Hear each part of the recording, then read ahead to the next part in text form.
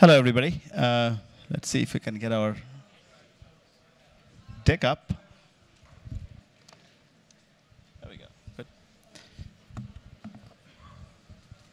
Thank you so much for coming here and giving us a chance to tell you what we're doing with video and blockchain and how we are using that to understand people and what they feel and how to read emotions. So Jarvis is a platform built by us. It is the world's first video opinion search engine.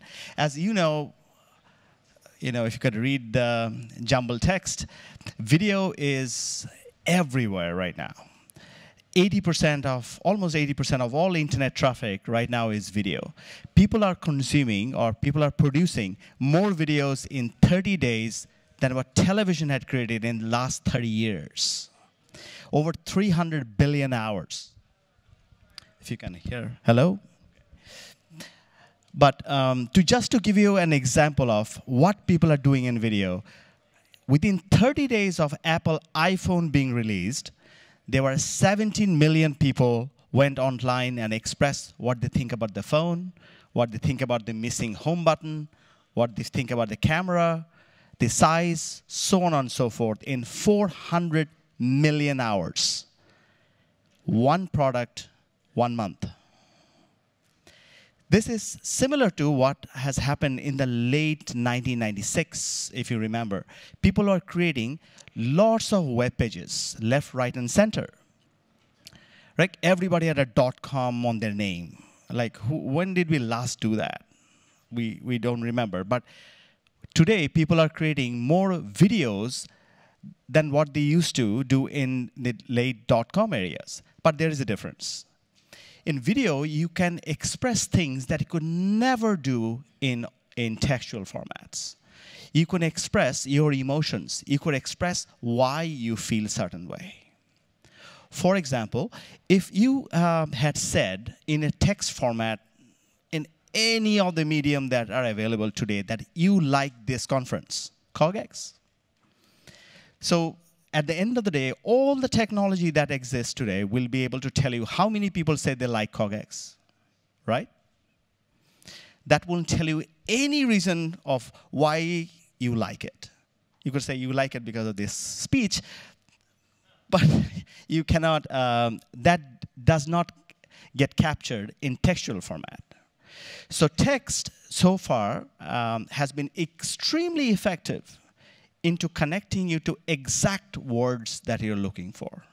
But if you are really looking for understanding human why, that world has never been cracked before, especially using technology.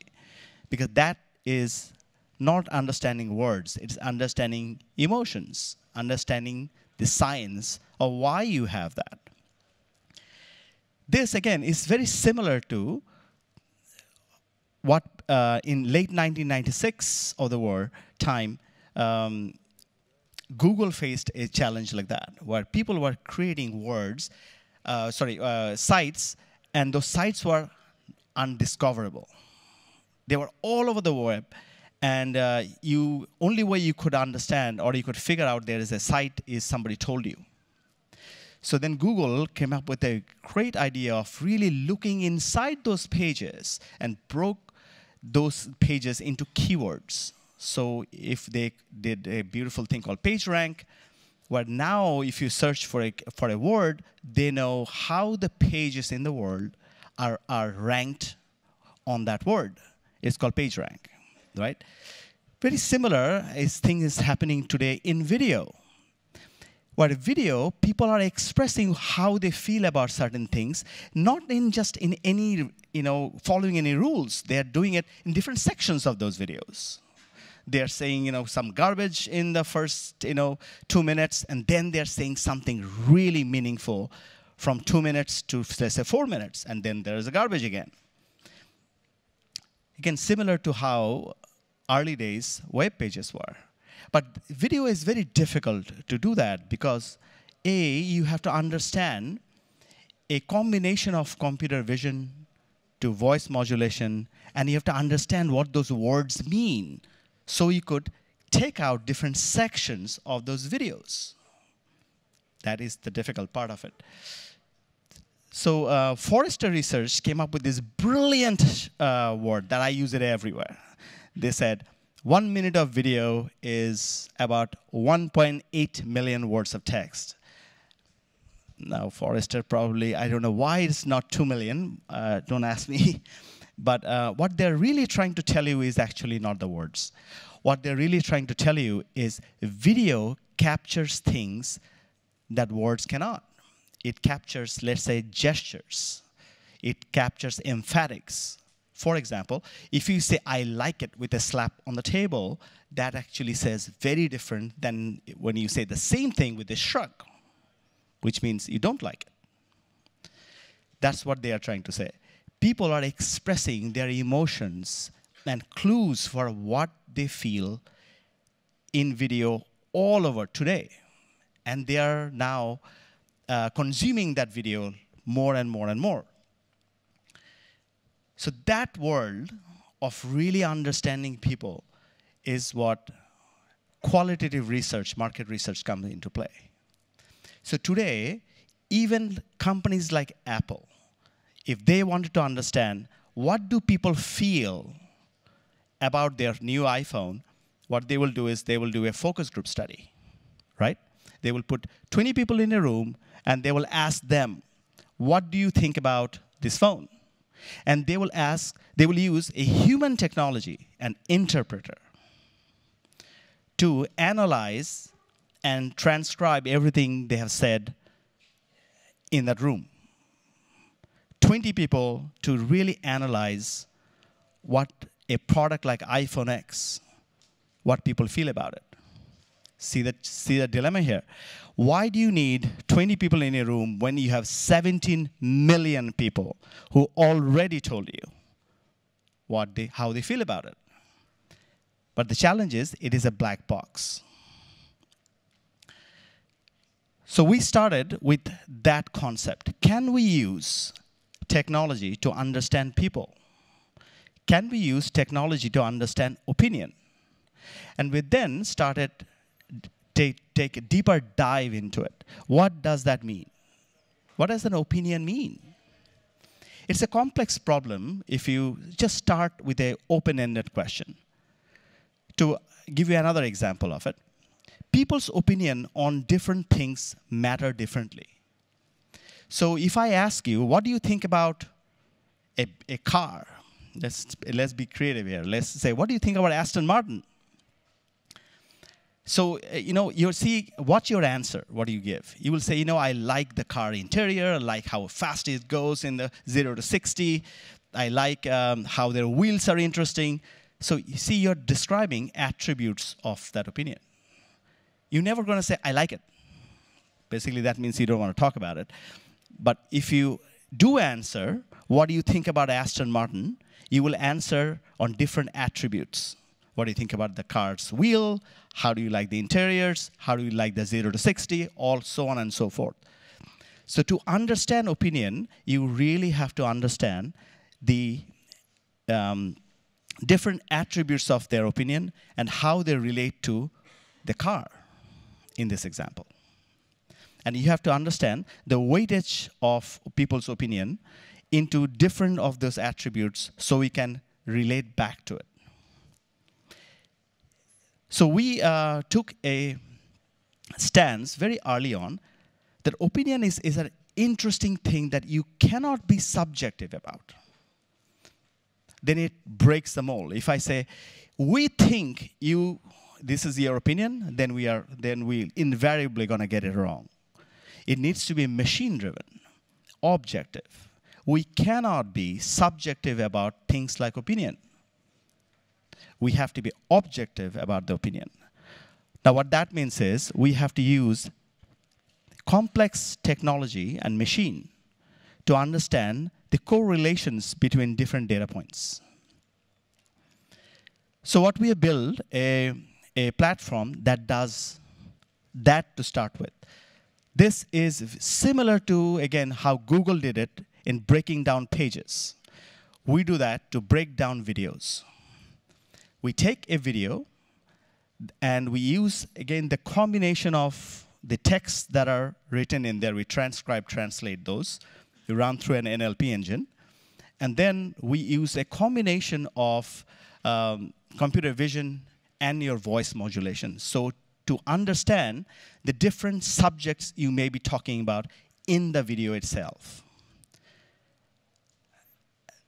Idea of that one is, since we are trying to understand people and their opinion, by saying they like something is not interesting enough. We have to measure the depth. So we can create clues. We can create insights about why they have that opinion. So that's a neural network. A neural network, for all the people here, we're all talking about AI and machine learning, you know, no neural network can ever work on without having a structure. So we created a structure of something inherently a little difficult to do. And we have come up with this thing called the true field score. Idea is you take an opinion and you understand the attributes of an opinion tree, and you use the machine to now calculate the true field score. So your neural network can then be trained on it, and it can answer the questions of why you have that opinion. We take all of those things and put it in an opinion index of video. Think about the analogy of that one is a Google search index. We have a similar thing in an opinion index in video, where we can then train, we can build products on top of that. Just like Google has products on top of search index, like Google AdWords, Google AdSense, so on and so forth, we have products that is built on top of the opinion index. The first product is very obvious one that you can understand is the Insights product. The Insights product actually answers what, again, historically companies or brands been using focus group study to do. So this answers what 20 people in a room might have given clues about, but we use literally millions of people's opinion. Instead of using a human interpreter, we use a neural network to give you clues about why people has that opinion, the insights of that. The second part of our product, or second product, is we have automated the a video Q&A part of what sites kind of insert onto their page. So it is like, imagine a site is selling the Apple iPhone X. We insert this widget onto their page that answers different things that people may have questions about, but using automation and machine other than human. But then we came to this really big understanding of what we are dealing with. We are dealing with really, really sensitive data. We are dealing with people's opinion, understanding people. You know, I was in Yahoo from the very, very early days, and many of you have. As you know, many companies in the world have created profiles. And those profiles, you as a consumer, we have the right to kind of see what the profile is. But the profiles are not your property. The profiles are Facebook's property, Google's properties. In the past days, it was Yahoo's property. But in this case, we believe it needs to be different. However, there is a challenge. If we don't want to hold it, it needs to be held somewhere else. So obviously, that is blockchain, easy answer. But there is another problem. If you go and do a search on Google, you will actually see there are like 3 million answers, right? In our case, it is the same thing. If I look for an insight about something, I have touched 17 million people's opinion and 17 million people's profile. So if I really want to figure out the fair value of an opinion of 2 people, I have to update 17 million records. To give you an example of it. Let's say somebody like the past president of the US, Bill Clinton, makes a comment about politics, expresses his opinion about politics, his opinion about politics will actually carry a lot more weight than mine, because he has track records, he has a lot of following when he talks about politics, so on and so forth, right? Versus I will probably have a lot more weight about talking about search and video than Bill Clinton would have. At least I think I can beat him on that. So what that means is, it is to understand fair value of opinion, it also needs to touch the profile of where that opinion is coming from. So when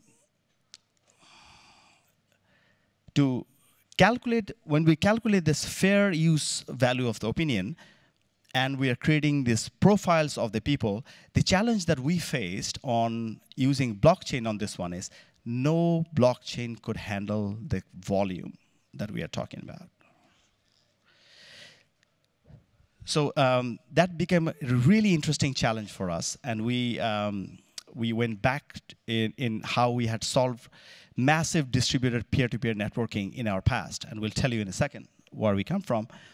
But the challenge was, how do you make a stateless blockchain that is high performing, hyper fast?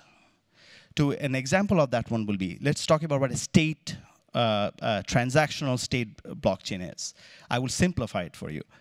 So let's say Bitcoin and Ethereum is a transactional state blockchain. What that means is, if I gave you something, first I have to have that thing, right? Then I give it to you. So it means it needs to be in serially. It needs to happen serially. Like, I cannot give you money without having the money and said, I will arrive later. That will not work. So it's transactional. So I have to validate everything serially before the blocks are updated. Hence, the work that goes into validating whether the transaction can happen is cumbersome. It's complicated. Because now you have to, since the blockchains are created in a way that is non-trusting, you have to now figure out whether you really had it before you could give it to somebody else. Whereas a stateless blockchain is, at the core of it, a blockchain is nothing but a distributed, decentralized database with a ledger. That's it. There's nothing more to it.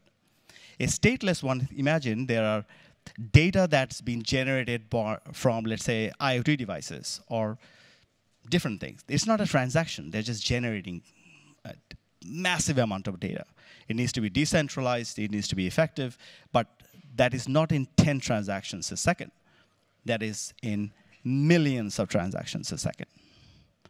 So it is similar to how in again, the late 90s, people used a combination of cookies, HTTPS, to really solve the problem of client-server communication.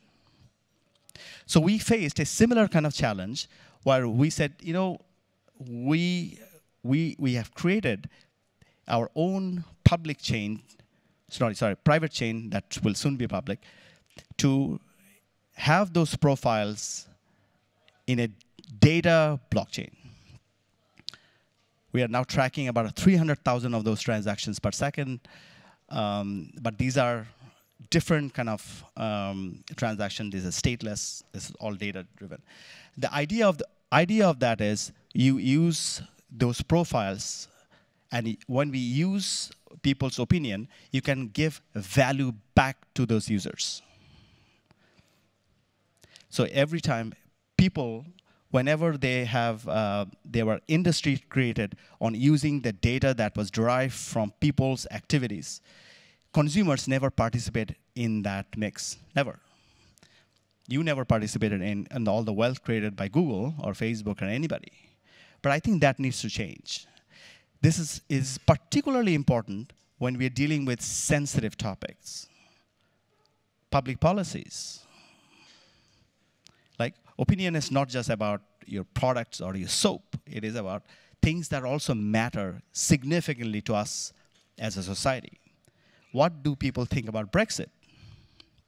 And why? What do people think about topics like the US election and why? So those things, to really manage that carefully and keep the politically inclined entities and persons in a very non-partisan way, we have to use a very secure, but yet transaction data-centric blockchain. So that's what we did. And an idea of this is we have created, by these 3 pieces, we have created the first opinion marketplace, where there are people that has opinion that have already expressed. We use technology to understand them, and they are seekers of those opinions that could be brands or businesses or public policymakers. So they understand human better. To give you, then sum it up, what we do is our product has 3 particular things. The heart of our system is the video opinion index, where we are crawling like Google search. We're crawling the public video. We don't care where the videos come from. We break those videos down into different sections, and we understand why people has that opinion. We put it in an index. We built a neural network on top of that that answers the questions why people has that opinion. That's the product that we sell. And we have used our own blockchain that can handle the scale that we're talking about. And it attributes value back to those users. I'm going to introduce ourselves, what we have done, so you can put some ideas behind why some of these things may not be as difficult as it sounds. I was very fortunate to be in Yahoo from the very, very early days. I was in late '96, and I'm mostly known in Yahoo for creating Yahoo Messenger. That at one point was the single largest distributed peer-to-peer network in the world. We had about 250 million people on it. After that, I've created a series of companies. I did a company called Rhythm New Media, which later we took the company public. I did a company called BuySite, where we did search-like targeting for display ads. We got acquired by AOL. We now run what is known as AOL Performance Network. My co-founder, he actually was in Yahoo before me. And his claim to fame is he created what is now known as Hadoop. Later, he became the CEO of Yahoo in India. And then Amazon stole him to be the CEO of Amazon in India. And then Amazon created this group called A9, which built their entire fulfillment system from scratch. So Bharat was the CTO of A9. We are also very fortunate to have the entire top management of Google Search as our board members, investors, advisors, so on and so forth. Amit Singhal wrote Google Search. He took over from Sergey Brin, and he rewrote PageRank.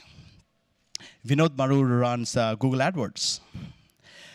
And Krishna Bharat's claim to fame is he created Google Research, and so on and so forth.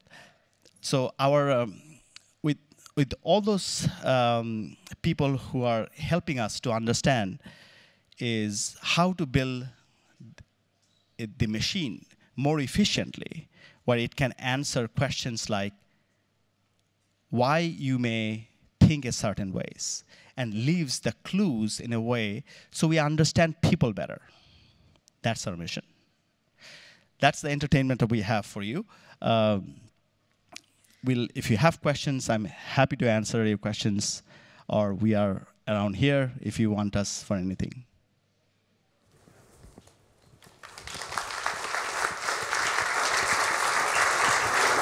Thank you. Thank you. Good job. It's getting hot. It's getting hot in here. Any questions on Jarvis before this leader leaves the stage? There's one. Maybe not.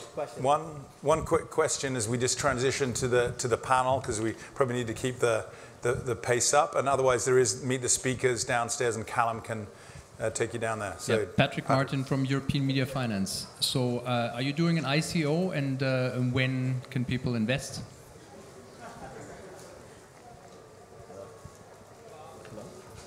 You can speak into my mic. I know. There you go. Yeah, we are. We are doing an ICO, and the idea of this, our ICO is it's happening in August, and the idea of this one is, you know, we are in a stage where we are seeing tremendous demand from our customers, so we can address that in globally. So our ICO's objective is that, so we can understand people's opinion globally much faster, better. Google took 7 years to reach a global phase. We don't have the luxury anymore. We are going to get there in a much shorter period of time.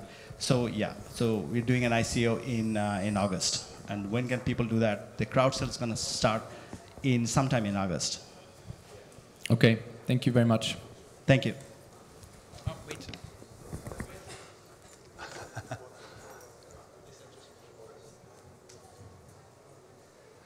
Rod at the front would like to ask a question. How can I deny Rod a question? Essentially, do you have a taxonomy of emotions? Absolutely. That's the core of it. That's our IP. Yeah. Taxonomy is not about emotions. Taxonomy is about opinions. So, for example, it is about attributes and relevance. To give an example of it, that car example I used, the Aston Martin, a car has attributes like the wheels, has the speed, has the interior, all those things. And it has different weightage. For example, if we knew what people think very deeply about the wheels of the car, that does not mean that we understand what people think about the car. So there's a weightage in these attributes, and that's our core IP. That's how we build the machine. So is the taxonomy open enough to be able to target associated content to video? It's not open as an API open to other companies now. We did not build it that way. It's built for our own neural network, so it can measure the depth. But we get asked that question a lot, and we have worked with some of the very large companies to really understand specific things about opinions. We can talk about that one later. Thank you once again. Thank you, everybody.